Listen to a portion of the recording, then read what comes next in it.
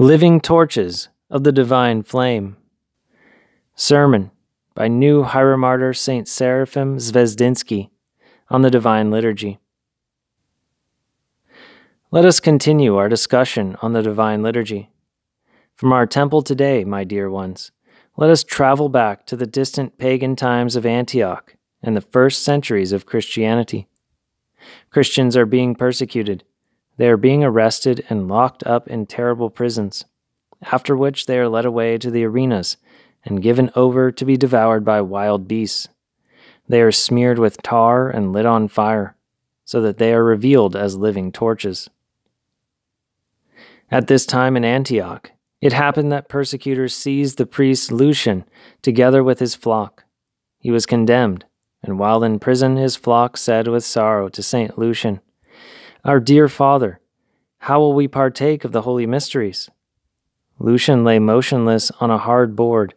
His legs were shackled so that he could not stand up. "Do you have bread and wine?" he asked.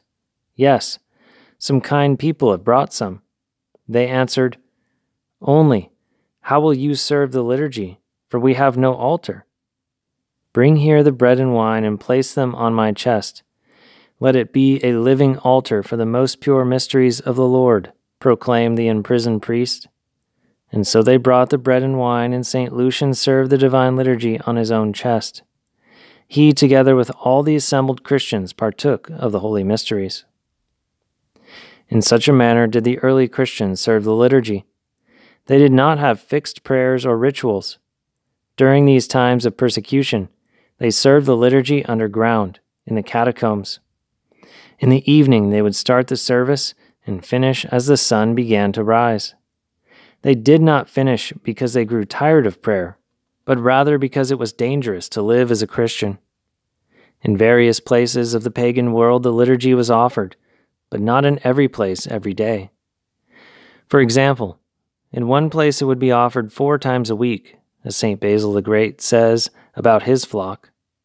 In very early times, Christians gathered together every day, but most of all on the day of the resurrection, which is called the Day of Sun and Bread. In remembrance of Christ's resurrection, it is called Sun of Righteousness, and it is called Bread in remembrance of Holy Communion. The service would start with readings from the Holy Gospels and the Acts of the Apostles, and then prayers began. They did not say or read prayers from a prayer book, but rather from the heart. Prayer was fervent and impromptu. Their hearts, warm with the grace of the Holy Spirit, gave forth wondrous hymns and songs. Almost none of these prayers and teachings are preserved. Only in fragments from later times do we find indications that some of our prayers in the liturgy repeat the songs of the early Christians. And so it is today, our exclamation, "Let us love one another," is but cold words. For the early Christians, it was full of deep meaning. Then they felt, in their underground churches, that they in truth loved one another, and that they were very close to each other. As a sign of this love and brotherhood, those present would exchange a kiss, men with men and women with women. The priestly ministers also gave the holy kiss to each other. And so, at this moment of the liturgy, the sounds of hymns were intertwined with another sound, the holy kiss. This tradition remains today in only a weak form. The priestly ministers kiss each other on the shoulder, and the deacon kisses the cross on his stole. In the same way today, when we exclaim, "Let us lift up our hearts," only the choir coldly responds, "We lift them up to the Lord." But it was not so in the time of the early Christians. For they all, with all their heart, proclaimed these words, for they truly abode in the Lord with all their soul. They did not notice the passing of time, nor did they feel tired.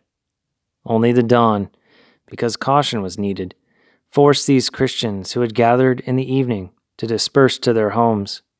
So long did they pray. This is spoken of in the Acts of the Apostles. The length of their prayer is evident from the account of the miraculous saving from death of the young man who fell out of the window during the sermon of St. Paul. So fervent was the prayer of these Christians that they did not even notice how time passed. Only after long prayer did the communion of the faithful take place. In ancient times, Christians received communion daily, both men and women. Later, they began to commune less frequently, but no less than once a week.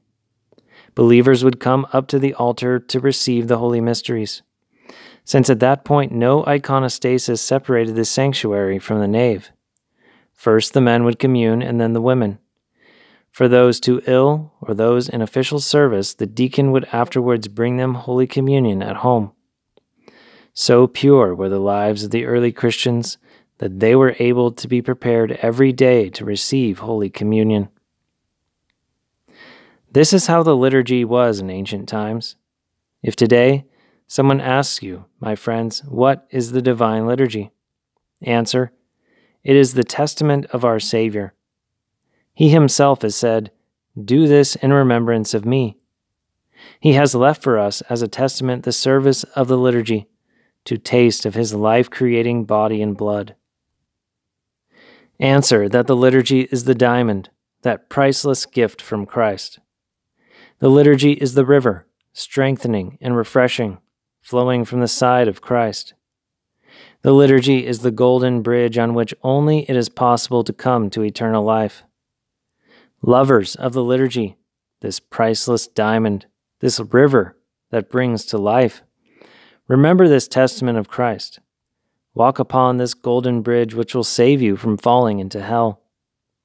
Beloved ones, do not listen to those who run away from the liturgy and those who flee from the chalice. These are unfortunate, lost, and pitiable people. They are unable to see the brilliance of the diamond. They are fainting from thirst and have wandered far away from the river of Christ. They fall into the chasm while trying to run away from the bridge. But you always cry out, "Blessed is he who comes in the name of the Lord."